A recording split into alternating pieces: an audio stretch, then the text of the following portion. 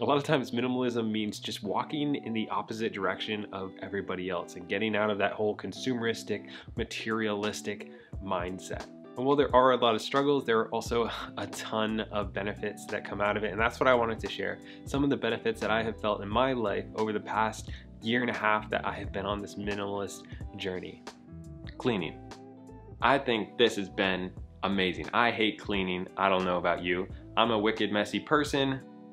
That's a problem as well. But as I've had less stuff, and then the stuff that I do have all has a place where it goes, it's just so much quicker to clean, like everything all the time. It's amazing. Like cleaning the living room and the kitchen is never more than 5 minutes, which is beautiful. You don't have to take half a Saturday just to reorganize your house and get it back together because it's just kind of always organized. I realize I don't have kids and stuff yet, but even before, when it was just me and I was not a minimalist yet, my house is just a wreck all the time. So it's different for everybody, but this is one of the huge benefits that I've felt. It's just a clean, nice environment all the time, and you don't have to worry about constantly trying to just make the house look presentable. Which leads into the next one.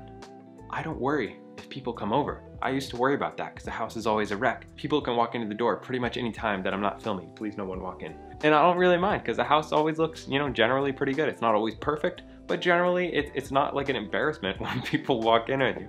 And that's always something that I worried about before because like I said, my house was a wreck. So that's something that I really, really liked, is you can be more hospitable when your house looks presentable.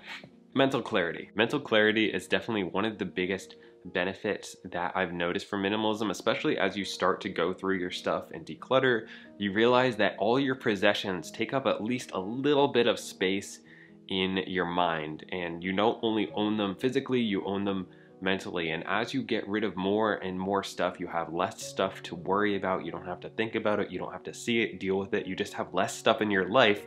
You actually gain more mental clarity. And this also goes along with digital minimalism, where as you spend less time looking at screens or taking in information, you really start to feel that your mind almost works a little bit better and is a little bit smoother, because I don't think we're really meant to take in as much information as we do, with seeing thousands of ads every day. Just always have that instant gratification of pulling down your news feed and seeing that refresh, and you get those little dopamine highs and you have all this stuff coming into your brain. I think as we get less and less of that, we have more and more clarity and focus on the things that are actually happening in and around our bodies and in our physical lives that are actually around us, and not worrying about what everybody else is doing all across the world. By the way, let me know what benefits you guys have felt from minimalism down in the comments. And if you're enjoying this, don't forget to subscribe. Better health.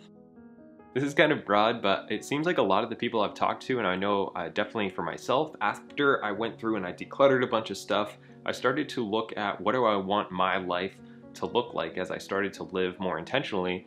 And I want to feel good, I want to feel better, and I want to be healthier, I want to feel strong and confident. And that means different things to different people, but generally one of the benefits of minimalism is that you have more time and more mental focus and clarity to narrow down on those things that are going to make you a better person. So whether that's reading, which is going to benefit you a ton of different ways, or taking time like I've been doing to exercise more and really being focused and aware of what I'm buying and what I'm putting into my body, cooking better meals that are healthier, and then you just feel better all the time. All those little things that you do as you start to be conscious about what you're cooking, how you're spending your time, it has big impacts on you. And as Prince Humperdinck said, if you haven't got your health, you haven't got anything. Was that Prince Humperdinck?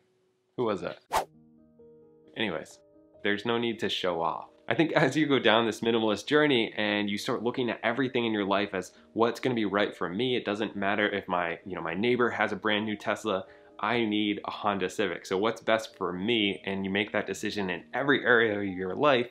And you start to not worry about keeping up with your friends, keeping up with everybody else, having the newest phone, having the newest, everything, watching the newest shows. You don't have to do that because you're focused on what is important for me. And that is extremely freeing and goes right into the next one, which I think it really builds confidence in yourself, where you're self-worth and your sense of self is not tied up in your possessions, which mine totally used to be. It would all be like, what am I wearing because what will people think about me if I wear this? What will people think about me while I'm driving this? You know, will people be impressed when they see my house? Once you get away from all that and you're just okay with being you, it builds a lot of confidence where you know that you're making the right decisions for you and that's the best that you can do, and you've kind of accepted that. I think that's really helped build my confidence, especially over the past couple of years. More money, less problems. I'm sure at some point having more money equals more problems, but for me, having more money has equaled less problems because I've spent way less money between being really frugal and then minimalism on top of that. I've had so much less stress in my life when you don't have to worry about bills as much because you've narrowed them down to what's truly essential. I've been able to leave my job because of that, start investing and build some passive income streams, all because I had that freedom and I started saving up money that I was able to invest because I wasn't wasting it on stuff that doesn't matter. I wasn't buying stuff like the saying things from Fight Club that you buy stuff with money you don't have to impress people you don't even like. When you don't need to impress people and you really try to avoid having things that you don't need and use every day, it becomes super simple and you're almost guaranteed to save money even if you're buying less stuff that's better and maybe a little bit more expensive. Like just spending like 27 bucks a day, I believe it was, you can waste $10,000 in a year, and that's really easy to do if you're going out to eat all the time and you're buying clothes all the time and doing the normal thing that most people are doing. When you stop following the crowd and you just walk the other direction, money just starts like pouring in, and now you've got an emergency fund, now you've got an investment fund,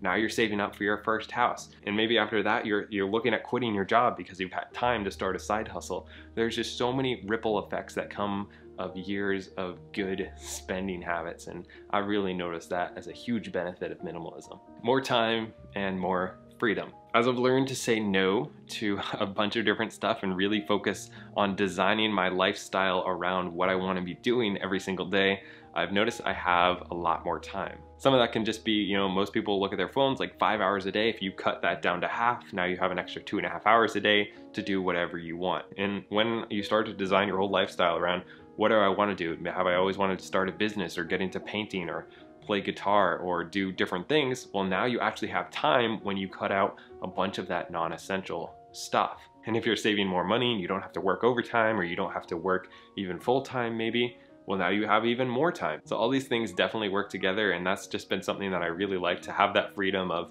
hey, can you help me move, or are you free this week? It's kind of like a joke right now with me where it's like, hey, I have something next Thursday, but besides that, I'm free if you want to do anything. It's like kind of like what I'm doing because I've designed my lifestyle to be where I do have to work still doing YouTube and stuff because I like doing it, but I could do it whenever and wherever as long as I get my certain amount done. So it gives me an insane amount of freedom to do the things that I want to do and be there for people, or not work all the time or travel or whatever. You avoid decision fatigue. I think that's one of the things I really like, is I've tried to narrow down all of my decisions as much as possible so that I have the mental capacity for the big decisions that do matter. I've tried to kind of eliminate the other stuff by, I have a morning routine. So every morning I do the exact same thing and I don't have to think about anything for like the first hour of my day. I don't have to worry about what I'm gonna wear because all of my shirts match each other and all of my pants match all of my shirts. And I only have like 2 pairs of shoes that I wear. I wear sneakers if I'm going to work out, and pretty much